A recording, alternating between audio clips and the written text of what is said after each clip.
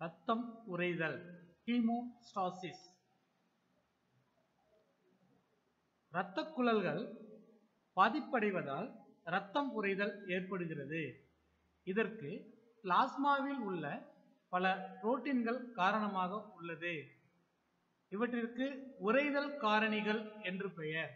பொதுவாக இக்காரணிகள் செயலற்ற நிலையில் இரத்தத்தில் அமைந்திருக்கும். காயம் ஏற்படுகையில் இவை உறைதலை உண்டாக்க தூண்டிவிடப்படுகின்றன.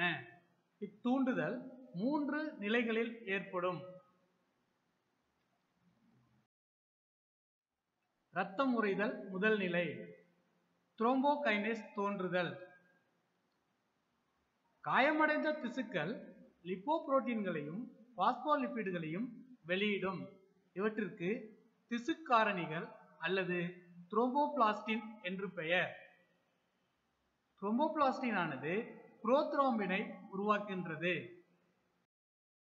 இரத்தம் உறைதல் இரண்டாம் நிலை, த்ரோம்பின் தோன்றுதல். பிளாஸ்மாவில் உள்ள புரோத்ரோம்பின் புரோத்ரோம்பினேஸ் என்ற நொதியினால் த்ரோம்பினாக மாற்றமடைகின்றன.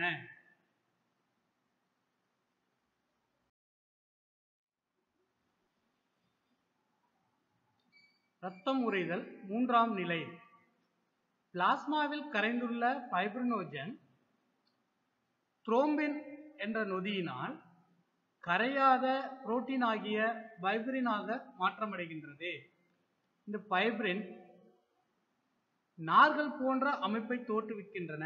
இதனால் இரத்தம் உறைதல் ஏற்படுகிறது.